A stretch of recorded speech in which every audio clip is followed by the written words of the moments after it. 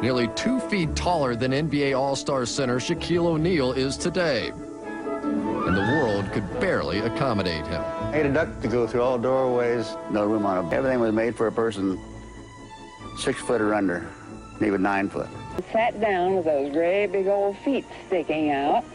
I kept looking at him, and he got out his paper and he put it on the desk. It was a regular notebook-sized paper. He put that great big hand on. Robert longed to be normal, and except for his size, he was. He even joined the Boy Scouts, the source of human growth hormones. Corrective surgery was dangerous and not sure to work, so his parents let nature take its course. I'm Robert Wadlow, 12 years old, and weigh 240 pounds, and I'm about 7 feet tall. These boys grouped around me are about the same age as I am. They go to the same grade.